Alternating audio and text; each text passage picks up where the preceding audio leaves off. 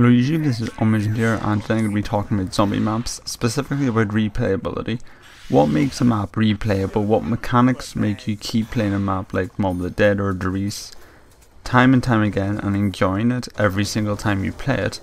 But then you have a map like Buried, which is a map whose life cycle is as long as it takes until the next map comes out, and then you forget about it completely.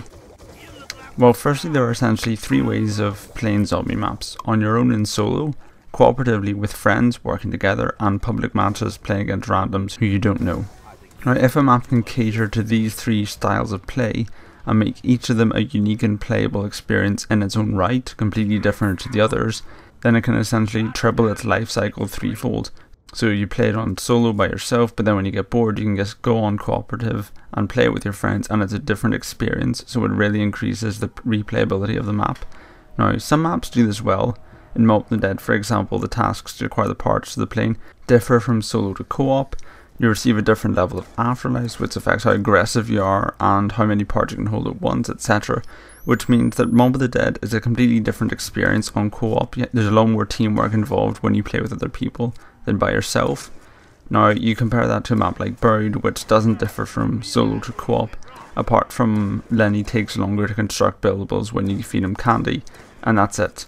And not only is it very similar between solo and co-op, which doesn't offer two different play experiences, but there are also so many opportunities for an incompetent or malicious player to upset the flow of the map.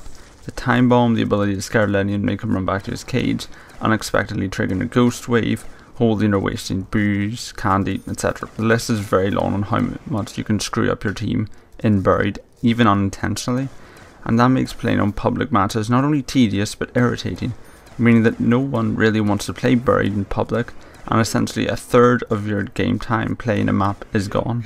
Now, catering to these features isn't everything. Dries is almost identical if you're playing solo or co-op, especially in Black Ops 1, where the quick revive difference was added. But it's still thought of as a map with replayability, so why is this? Well, one thing a map needs is difficulty, or the lack of it. While difficult maps like 5, Shangri-La, and to an extent Mob of the Dead are popular with experienced players because they look for a challenge in maps, easy maps are popular with everyone, from noobs who play it repeatedly just because it's the only map they can get past round 10 on, to experienced players who may just give it a passing fling because they want to relax, not think, and just play a map. Not concentrate too hard and just play.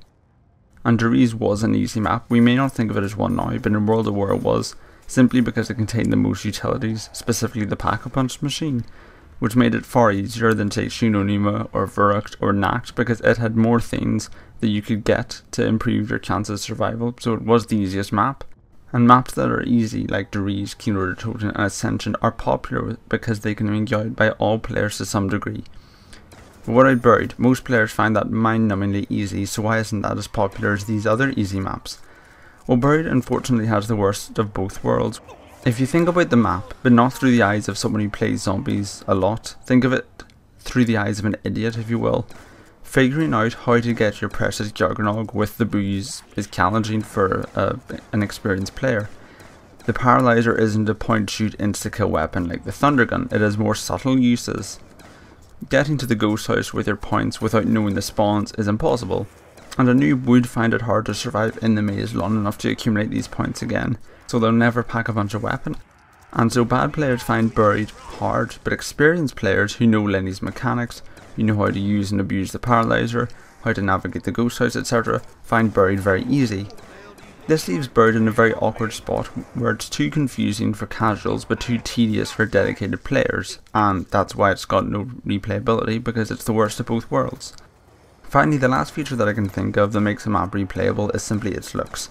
If a map is designed well, not in terms of gameplay but in terms of aesthetics, the colour scheme, the environment, the setting, the lighting, the soundtrack, even the map's unique weapons, if everything comes together, then the map gains a certain character, a certain beauty that doesn't necessarily affect the gameplay of the map, but affects your memories of the map, which is, after all, why you'd return.